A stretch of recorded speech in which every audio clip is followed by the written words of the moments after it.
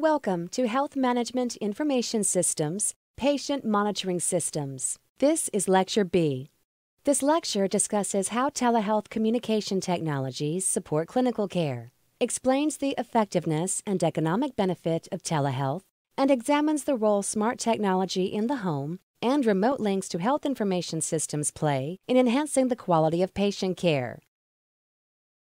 The objectives for this lecture, Patient Monitoring Systems, Lecture B, are to discuss how telehealth communication technologies support clinical care, discuss the effectiveness and economic benefit of telehealth, and examine how smart technology in the home and remote links to health information systems can enhance the quality of patient care.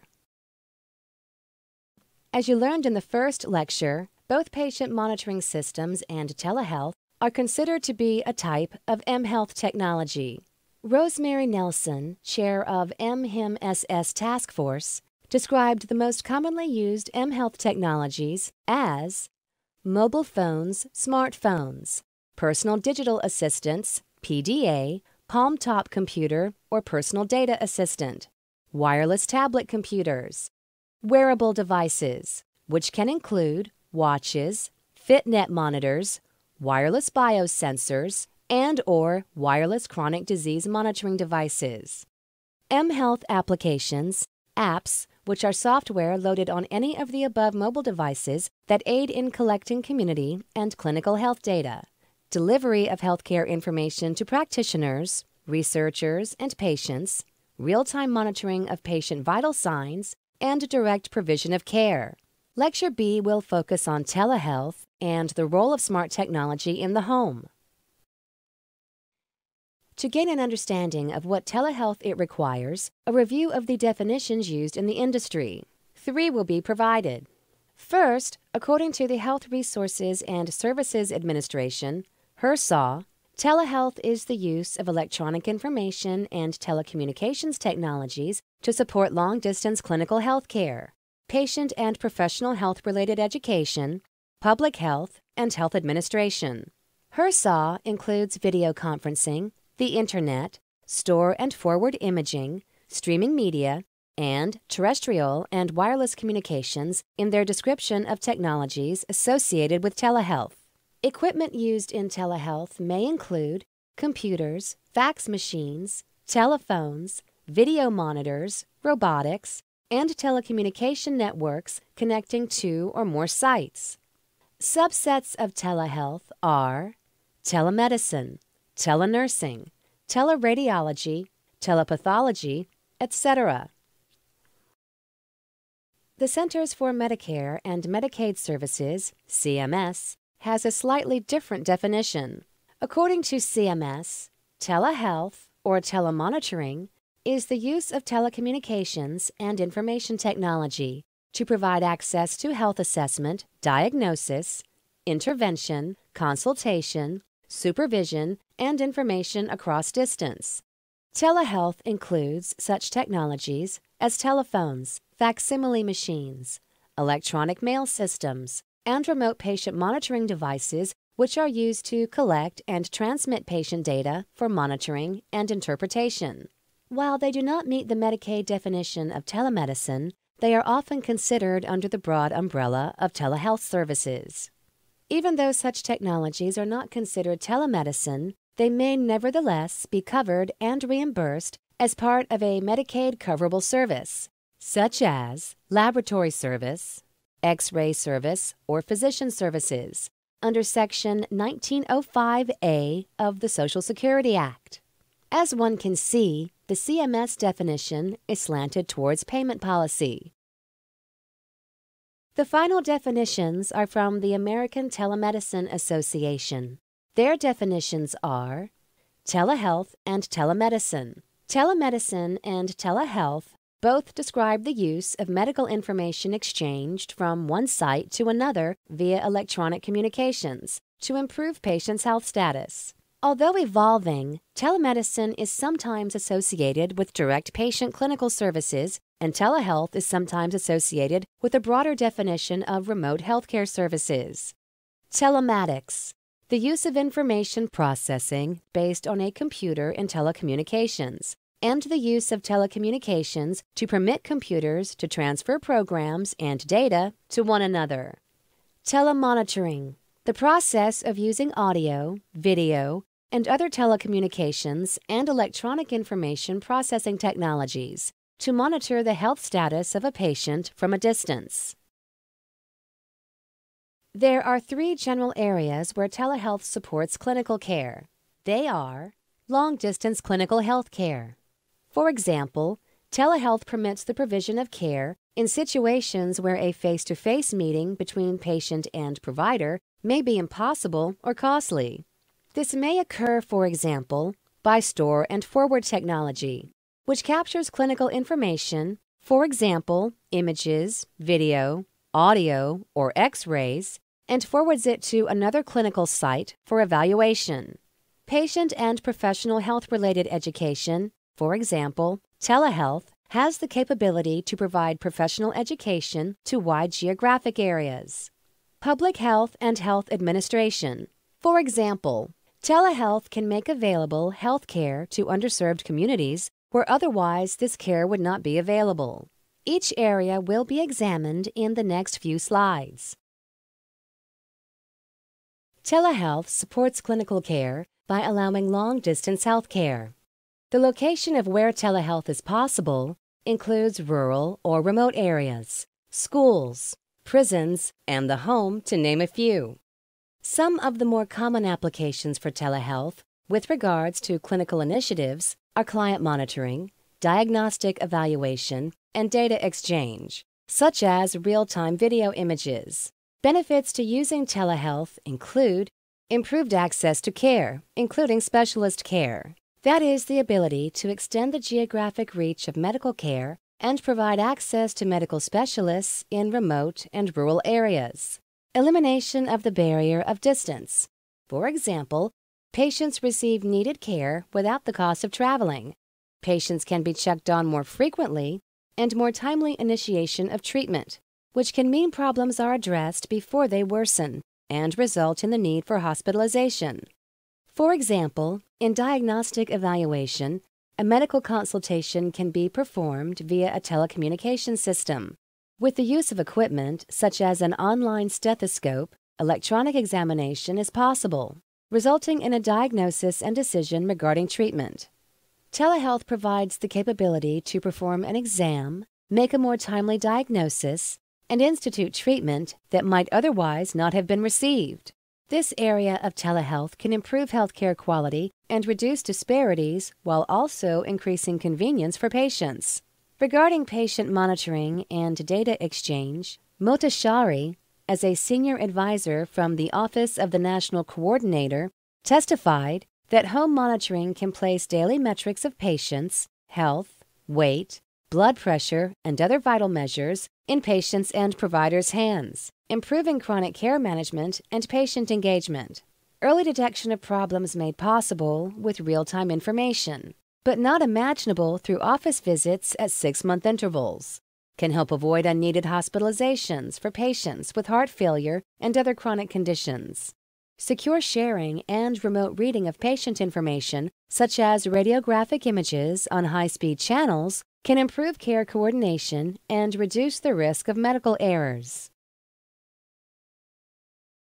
Telehealth supports clinical care by providing patient and professional health-related education. Some of the more common applications for telehealth with regards to patient and professional health-related education are distance education provided simultaneously to groups on-site and off-site, or to individuals off-site, educational support to patients and caregivers, and clinical and consultative services to residents. Benefits to using telehealth in this area are similar to those mentioned previously. They include improved access to education programs and instructors, reduced training and educational costs, elimination of the barrier of distance, thereby providing educational content that normally would not be available, and enhanced communication, as the education can occur at any time. Issues and questions can be addressed real-time. For example, The use of audio, video, and other telecommunications and electronic information processing technologies to provide individual education to a distant clinician on a new medical procedure. Telehealth supports clinical care by allowing connections of healthcare professionals to various individuals involved in public health and health administration. Some of the more common applications for telehealth with regards to public health and health administration are video conferencing for such things as discussions of professional concerns, unusual cases, or risk management, research dialogues with individuals in distant locations, and data exchange. Benefits to using telehealth are similar to those mentioned previously. They include improved access to information, elimination of the barrier of distance, and more timely interventions. The previous few slides provided some examples of the benefits of telehealth from the perspective of the general areas where telehealth supports clinical care. Looking at telehealth from a different view, that is, the effectiveness and economic benefits, Miller and Young, as cited in Hebda, Zar, and Mascara, 1998, state the following advantages of telehealth. Greater access to care provides earlier treatment for the client, reducing the number of interventions required. Treatment can be provided closer to home, often eliminating costly travel and greater urban medical costs. Video consultations between a rural clinic and a specialist can eliminate sometimes prohibitive travel for patients.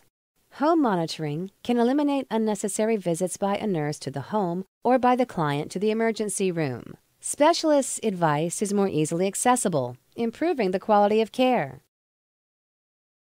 Additional advantages of telehealth that Miller and Young, as cited in Hebda, Zar, and Mascara, 1998, identified are physician extenders, such as physician assistants and nurse practitioners, can provide care in remote locations, with the assurance of physician availability if needed. Continuous care is provided through use of local practitioners, delivering immediate and follow-up care. Video conferencing opens up new possibilities for continuing education for isolated or rural health practitioners who may not be able to leave a rural practice to take part in professional meetings or educational courses. Video conferencing can also provide education to clients at home and in rural settings.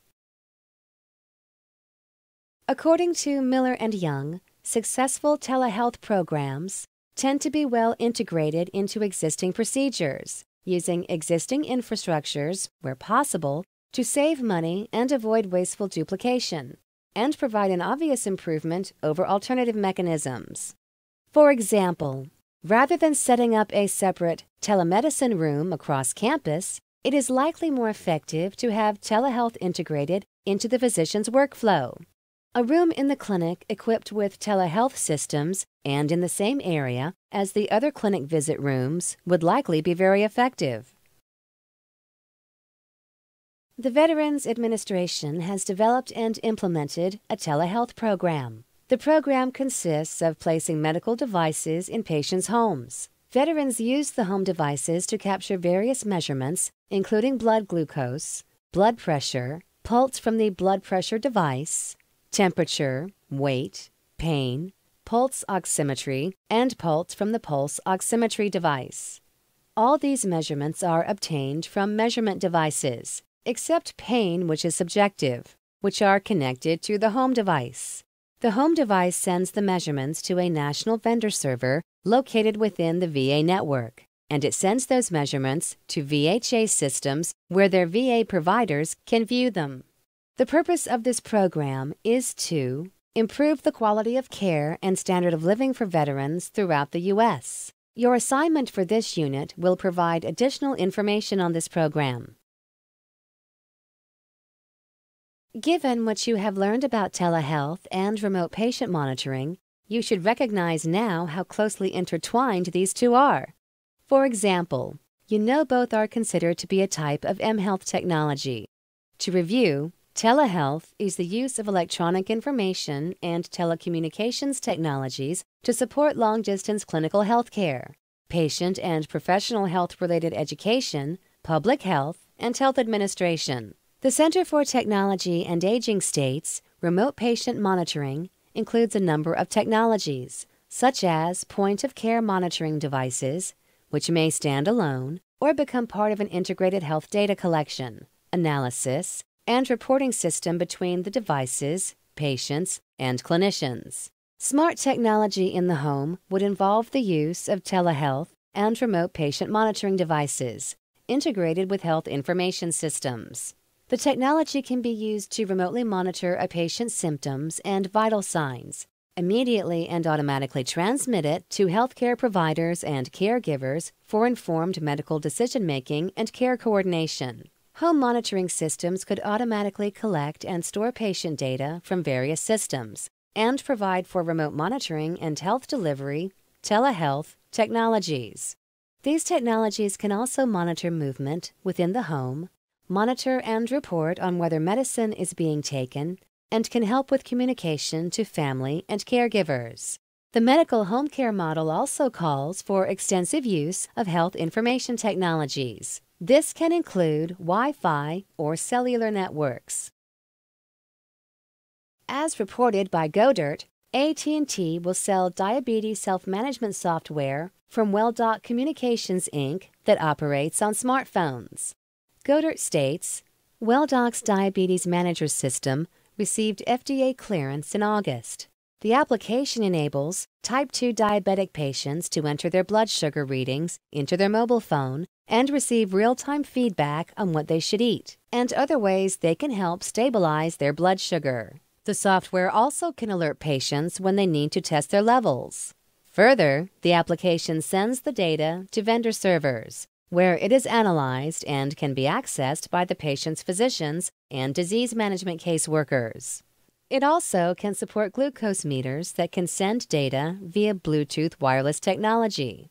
AT&T will make Diabetes Manager and other WellDoc applications available on all wireless networks and compatible with most major phones and operating systems, according to the companies. Paragraph 2. This is an example of how smart technology uses telecommunications and remote monitoring devices integrated with health information systems.